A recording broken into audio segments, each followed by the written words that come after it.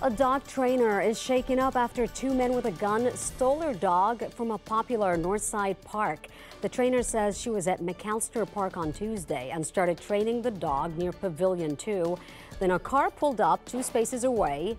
2 men walked out, and she says one of them had a gun. They demanded that she hand over Hugo, a French bulldog that was on his last day of training. He looked at like, I just want to take the dog.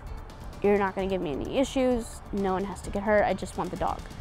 And my initial instinct was like, no. I clenched the leash, brought Hugo closer to me, and I was like, no, you're not. And he cut me off. He's like, no, I'm just going to take the dog, and there's not going to be a problem. The men took off with the dog, and apparently this is part of a nationwide trend. Hugo's owners are now offering a hefty reward for his safe return. They say he's microchipped, and they would not disclose the reward amount